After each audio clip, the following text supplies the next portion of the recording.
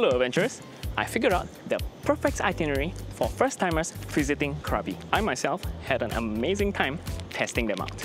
So, if you want to plan the best trip to Krabi, then this video is for you. This is the big problem in Thailand, you know? Stick to the end because I also have 3 things that you must know to ensure that your trip goes smoothly without a hitch. Now, let's begin. What makes Krabi so special are these towering limestone karsts. And there's a place where you can get so close to them, you can actually touch them.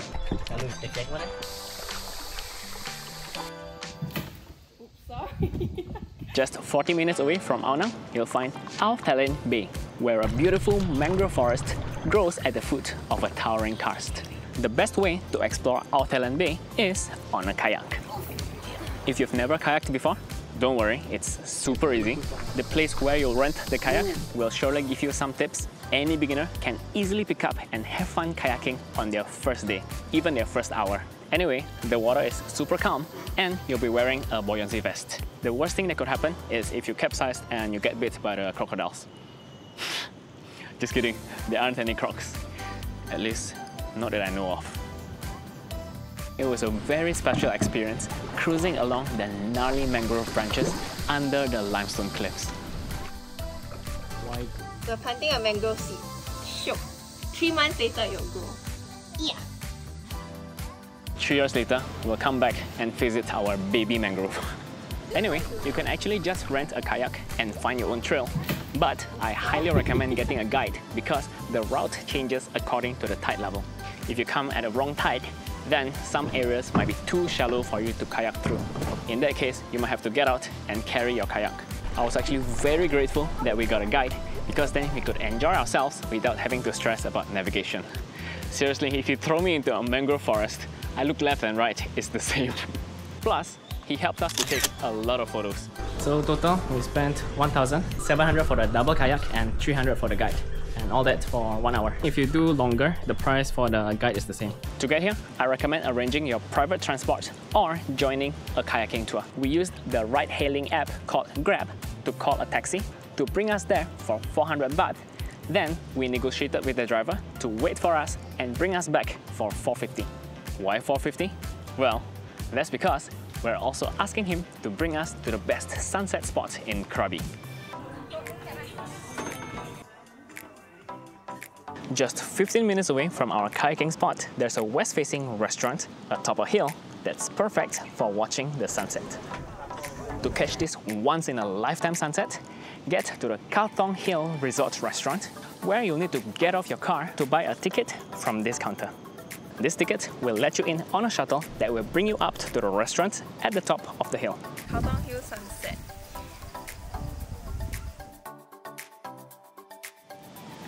I've seen many sunsets in my life, but this one has got to be the most beautiful. It was 60 baht per person, but it includes 30 baht discount of any items that you want to buy at the restaurant. However, everything in the restaurant was so overpriced, we actually went down empty-handed. But our hearts were full. The most important thing to know if you're coming to Khao Thong Hill is to arrive at least 20 minutes before the sunset timing. And earlier if you want to enjoy a longer golden hour. This kayak and sunset combo was easily our best evening in Krabi. If you liked the grand view of the limestone towers, then you will like this next spot even better.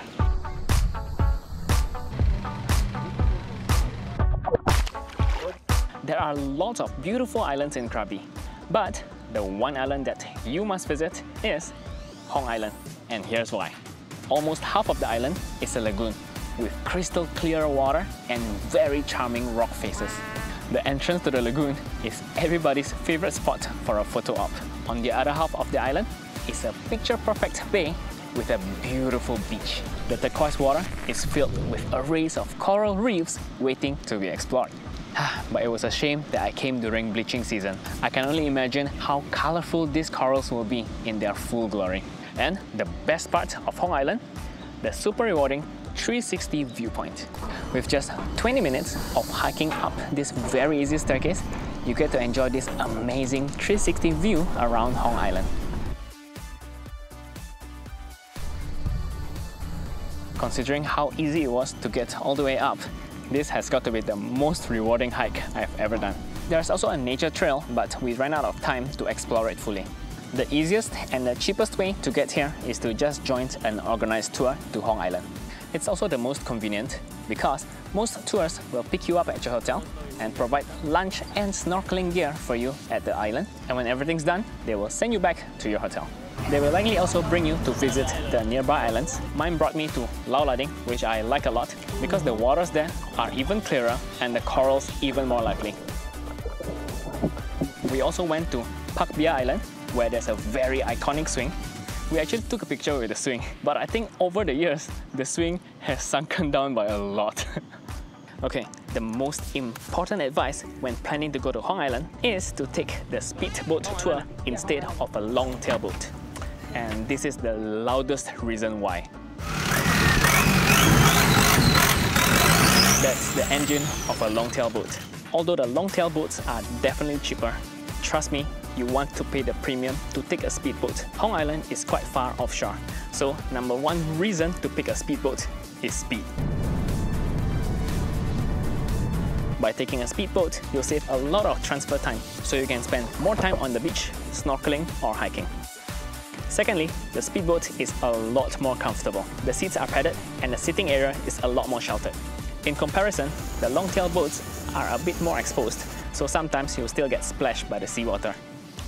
I just cannot imagine sitting more than half an hour in that very loud environment in discomfort and getting splashed by seawater. Another important point, if you're planning to snorkel, make sure your tour operator provides snorkeling gear for you or bring your own, because there are no rental spots on Hong Island. I booked my tour via Klook, and you can actually get a discount on any of your Klook bookings if you use my promo code DashingHeights Klook.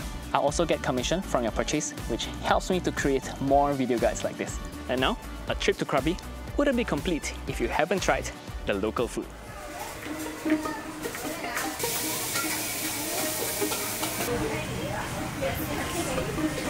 Good. In the heart of Krabi town, there is a night market where you can eat like the locals. This place has the best bang for every baht that you spend here. There are many shops in the market, giving you plenty of options to choose from. But my favorite is this Thai restaurant called Lan's Leg Leg. We started out by ordering 2 dishes, but by the end of the night, we ended up with 5 dishes. And amazingly, it was such an affordable price. The best time to visit is actually on the weekend, because you'll also get to explore the nearby town night market. Just slightly south of Lan's Leg Leg, on Friday, Saturday and Sunday, this whole car park area transforms into a bustling night market. My favorite thing to do at the night market is to buy a lot of things, but all in little bits. Then share it with my wife so that we get to try a lot of things without being too full. There's even a stage where the locals will queue up to show off their performances, such as singing, dancing, even fire breathing. But if you want to see a bigger night market and a more fiery performance, there's another place that you'll love.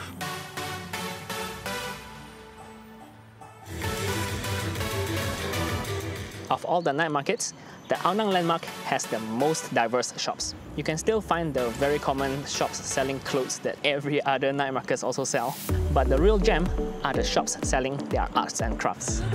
It's a rubber bag. Fish flounder.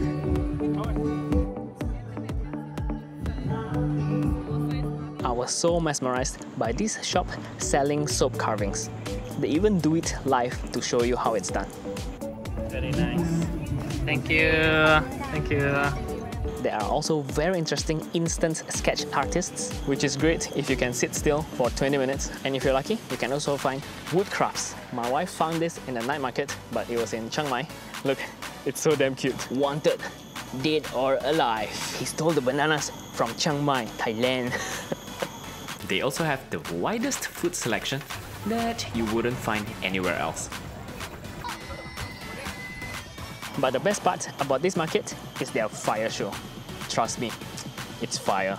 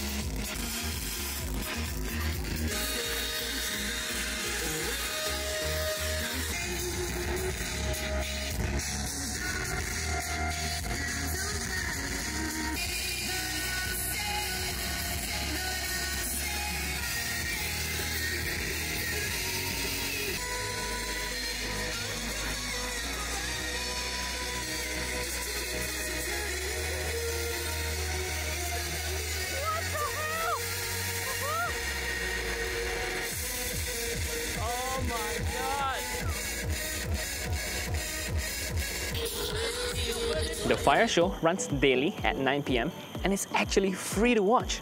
At the end of the show, the performers will take out a donation box where you can put in as much as they entertain you. I highly recommend supporting the fire team with a good donation if you enjoyed the show. In the same way, if you're enjoying this video, please leave a like and thank you for your support. After gobbling down all that mango sticky rice and pad thais, the best way to burn off all the extra calories is to climb the tallest coastal viewpoint in Krabi.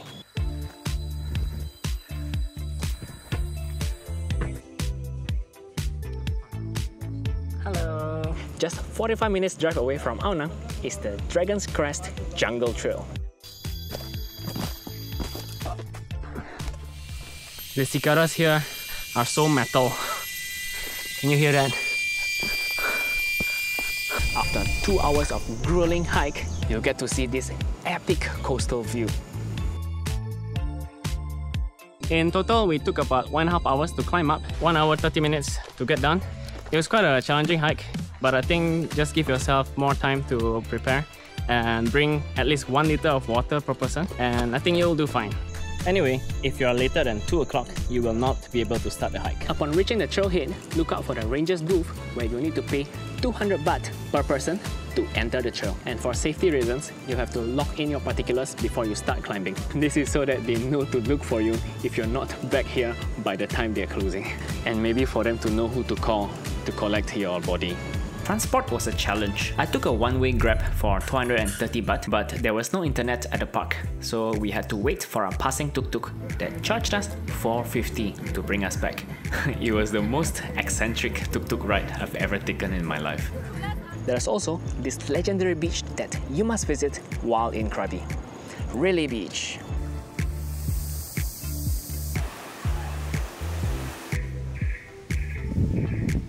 It's actually connected to the mainland, but it's only accessible by boat. It's super easy to get a long-tail boat to bring you from Ao Nang to Railay. And these are my top things to do in Railay for an amazing day trip. I was already so amazed while I was on the boat to Railay. The enormous limestone cliffs just got bigger and bigger as we approached Railay. If you're into climbing, Railay Beach is one of the most popular spots for natural wall rock climbing. There is also a big exposed limestone cave formation in East Railay where you can explore 1,000-year-old stalagmites and stalactites. And the beaches in Railay, which are definitely more scenic and quieter compared to those in the mainland. And this is the legendary cave.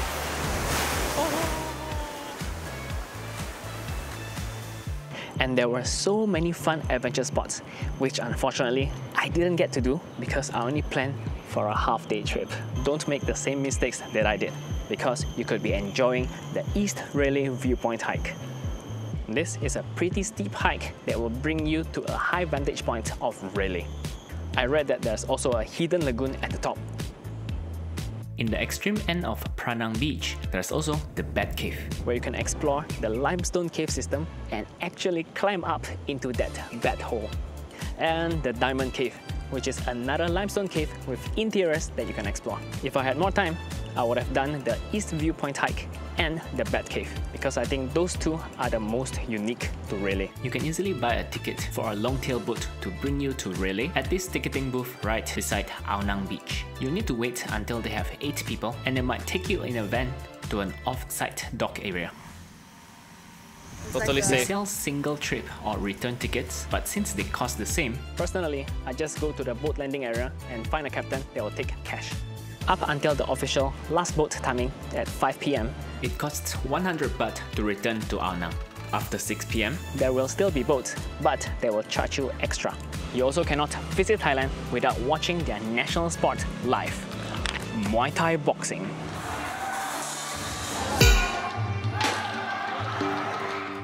First time in the live Muay Thai stadium, how do you feel?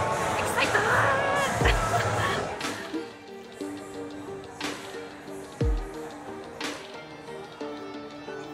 It was so cool and scary at the same time.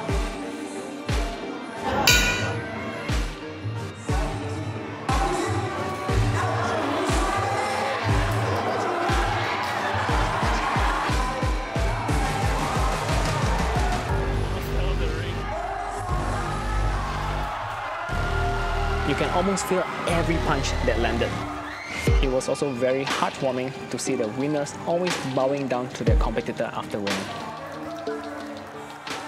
Don't be alarmed if you see young children fighting in the ring. That's because, as a national sport, a lot of Thais start honing their Muay Thai skills at a very young age. So there are two boxing stadiums nearby the Ao Nang area. The Ao Nang Stadium, which is near the landmark area where we had the fire show, and the Krabi International Stadium, which is nearer to the Krabi townsite. The Krabi Stadium is bigger and they field international fighters. So I think they might be more exciting to watch. There are three types of seat you can choose from: the grandstand, the ringside, or the VIP. Honestly, I think the grandstand is good enough. The most important advice when trying to catch a Muay Thai boxing show is to actually check the fight schedule. One time, my wife and I actually just turned up at the stadium and it was empty because there were no fights scheduled for that day. The best way to check for the fight schedule is to find their promotional flyers. Each stadium has their own websites. Alternatively, there's also this very annoying promoter truck that keeps repeating, "Tonight, tonight." 9 p.m. Ao Nang Landmark Boxing Stadium. Okay, it's very annoying because it keeps repeating the same thing over and over again on a loudspeaker. And now, here are the three things that you must know so that your trip goes smoothly without a hitch. Number one, in Krabi, cash is king. In the week that I was there, there weren't many places that accept card as a form of payment. So make sure to bring enough cash to cover your whole itinerary. Very often, those that accept card payment will incur extra service charge.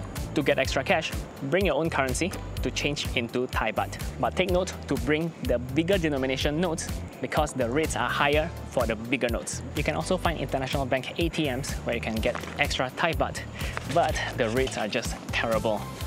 And the ATM will also charge a flat fee per transaction. So it's really not worth it if you're only withdrawing small amounts of cash from the ATM. Number two, if you don't speak Thai, you might have a problem communicating with the locals. From the week that I was there, English is very limited in most of the locals. So install Google Translate on your phone and download the Thai language pack so that your language skills will not be bound by your Wi-Fi signals. Actually, my biggest pain about language is when I'm trying to take a local taxi. If the driver doesn't speak English well enough, I don't know how to tell him where I'm going. Can you imagine? The addresses are all in Thai language. If he doesn't know how to read English, I don't know where he'll bring me.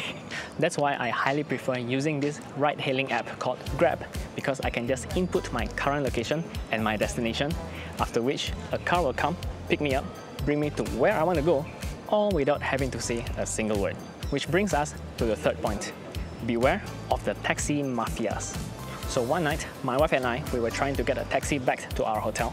But then, my Grab driver messaged me, "Hi, I cannot pick you up there. Can you walk to the 7-Eleven in front?" At first I thought, why not? You're just there. Why can't you just stop and let me on? And then he replied some more, saying that the local taxis will not let him pick me up at where I was. As it turns out, there's an ongoing conflict between the Grab drivers and the local taxi drivers in Krabi. And clueless tourists like me were just caught in the middle of it. Sometimes they're fighting, eh? Sometimes they're fighting. Because, no, you cannot come this area, you cannot come, the Grab cannot come this area. But if they fight, the tourists lose out. Yeah. Many cases. That's why, if you're calling a Grab, you might need to walk a little bit down the road outside of the local taxi territory to avoid any potential confrontation between your driver and the local taxis. It's really a shame that this is a concern at all. I really hoped that they find a resolution to this because it's a very unnecessary pain for visitors like us. Do you want to explore more of Asia with me? Check out my other travel guides over here. I'll see you there. What's familiar? This is pad thai.